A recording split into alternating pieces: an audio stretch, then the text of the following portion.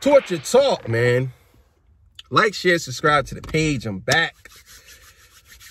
All right.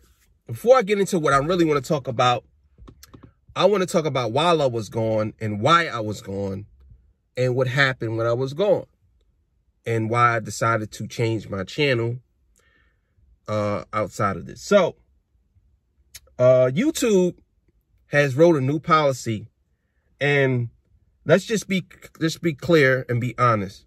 YouTube is a Democratic ran social media outlet. So is Facebook, so is Twitter, so is all of them. They all run with the Democrats. And if you don't support their narrative, they're blocking and deleting your channel and your posts. It's gotten so bad that Facebook is even fact-checking opinions.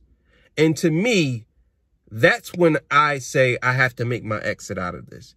Because it's no point of me trying to tell people how I feel on a social media platform when I'm getting rejected for my opinion.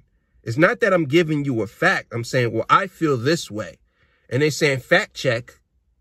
How are you trying to fact check an opinion? That's how I feel. It's not that I'm saying that telling you 1 + 1 is 3. You know what I'm saying? I'm telling you my opinion.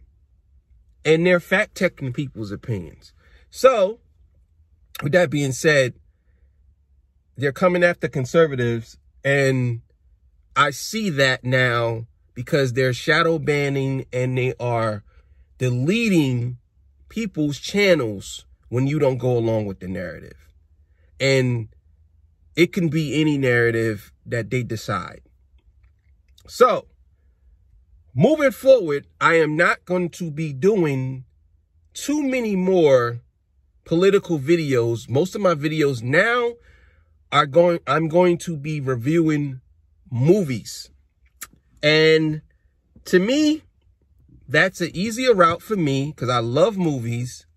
And on top of that, people love movies. And I don't believe that YouTube is going to shadow ban or delete people's channels over movie reviews. But who knows?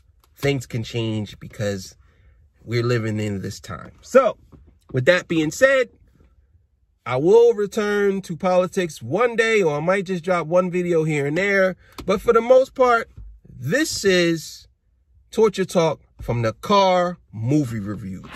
And I will be doing my album reviews as usual. You know, if you know me, you follow my channel, you'll see it. All right. So, today I'm going to start with the first movie I'm going to review is Wonder Woman 1984.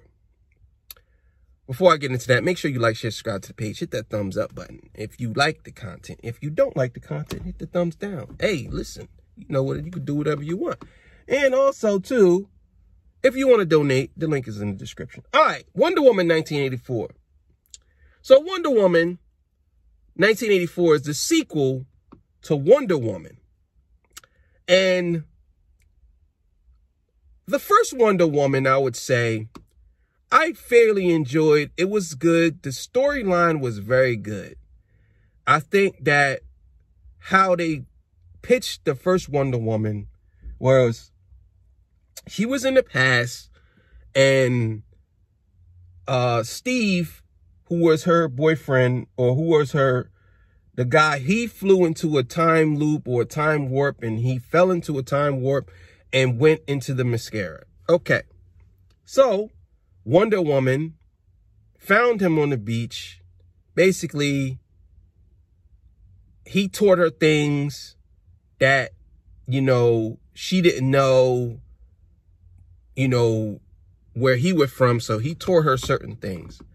And I think that she fell in love with him because of that. And he taught her some things. Now, not to give too much away from the first movie, but that's what it was. So going into the second movie, the roles were reversed. Steve comes back. And when he comes back, he's living in a time period where she knows about it and he doesn't. So that aspect of the movie, I appreciated because she now had to teach him everything from when he had to teach her everything.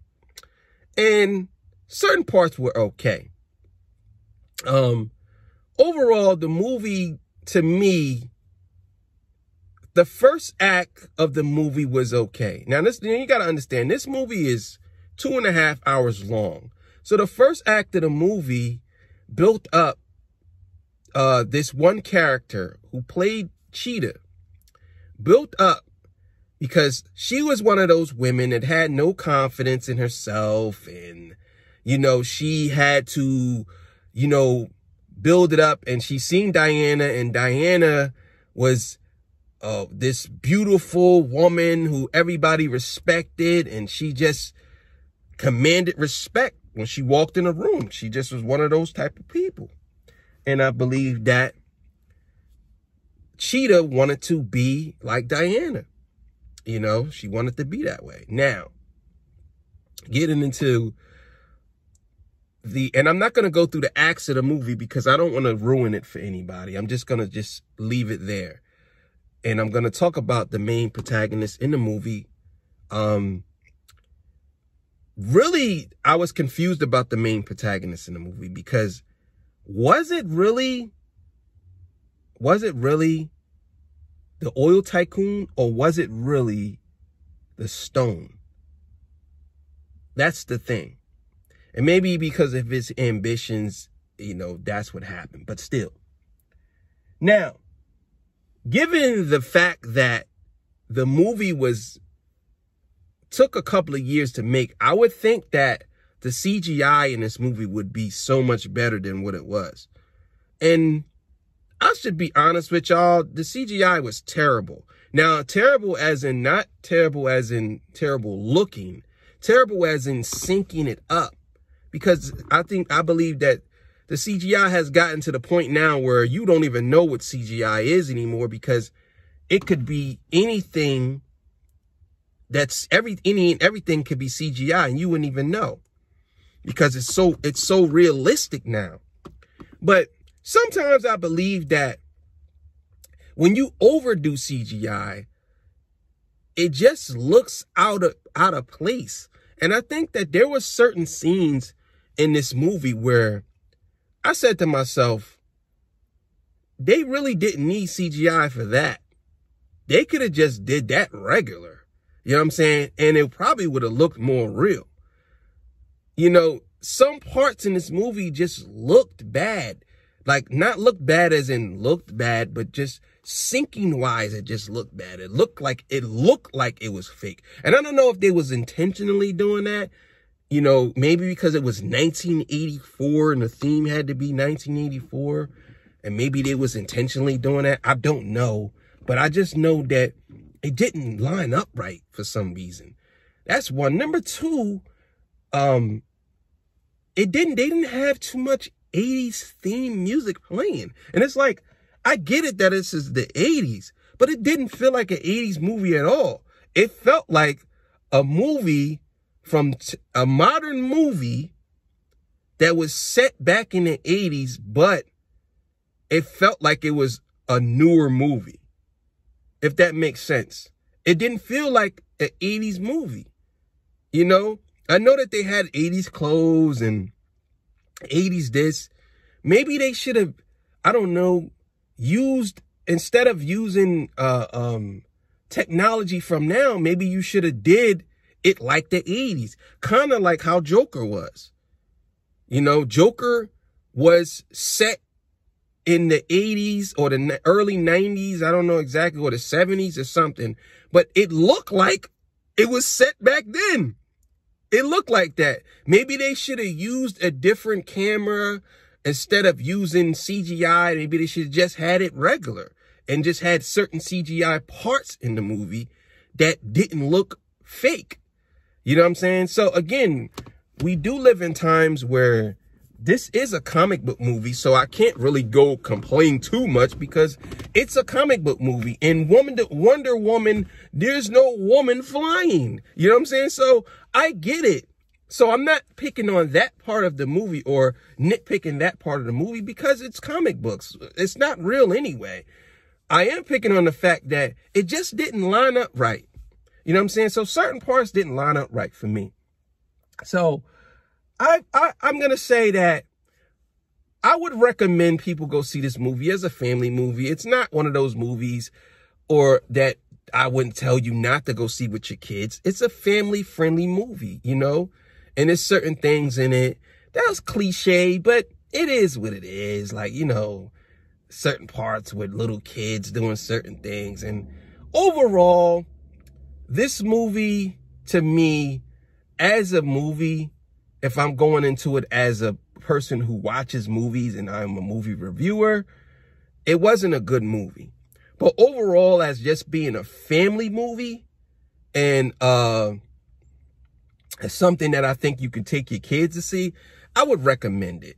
So I'm going to give this movie, out of 5 stars, I'm going to give this movie 2.5 stars, I would say. 2.5 stars for Wonder Woman.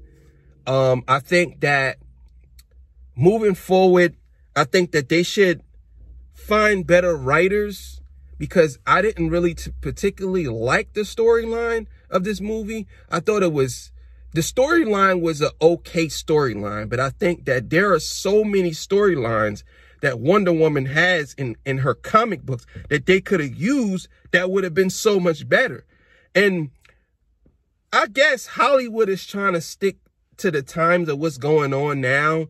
And it's like, forget all that. Forget all that. Forget the politics behind things and just do a good movie. It's the same thing that happened with Joker. Like, the Joker totally ruined a lot of comic book movies for me because it hit me from the blind side that they can actually make a comic book movie like this. You know, don't get me wrong, I love comic book movies, but still. So, with that being said, 2.5 stars for Wonder Woman 1984. I believe that they should move forward and find better writers. What was her name? Patty Jenkins, I think, did this movie. She did the first one too. And I think the first one to me was cool. But this one here, I think that she could have what would I say? And like I said, I like how he taught her everything and then she had to teach him everything. So that part of the movie too was good. And I don't get me wrong. I did like the villain in the movie. I did like Cheetah, but it just seemed like she was just thrown in there. She didn't really have any depth to her. And it was kind of like, it was like kind of like, I don't know, a cliche story. Like, oh yeah, well, she didn't have no self-confidence. And then now she got the chance to be self-confident. I think they should have tapped a little bit more into her and she should have been the main villain in the movie.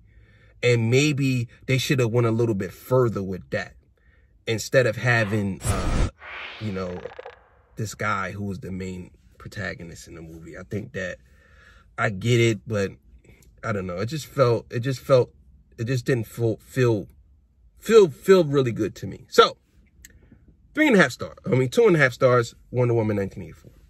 Torture Talk, like, share, subscribe to the page. You know what it is. All right.